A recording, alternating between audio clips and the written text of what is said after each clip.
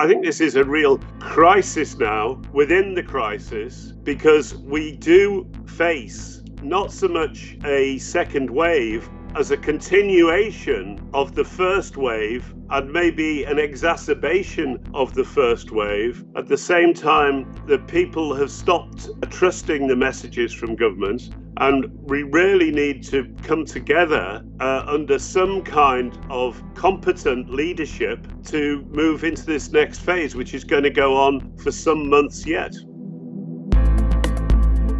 At times like this, we all need to be as well informed as we possibly can. We need as many possible viewpoints, which we aren't going to get through the mainstream media, which we often see just repeating government lines, even when they are patently false. Please, if you possibly can, support Double Down News through Patreon. It's one of the few things which stands between us and disaster.